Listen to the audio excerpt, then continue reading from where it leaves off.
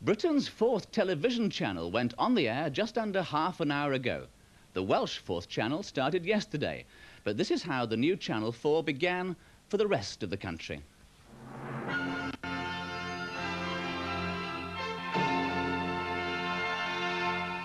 Good afternoon. It's a pleasure to be able to say to you, welcome to Channel 4.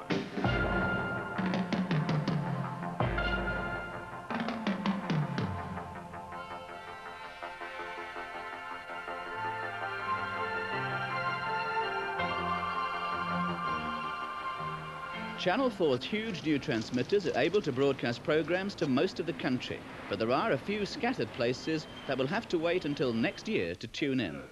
Behind the scenes, the ITV companies have been working against the clock to be ready for today's big launch. The programs are mainly paid for by advertising, but among all the new programs so far planned, there seem to be hardly any special ones for children.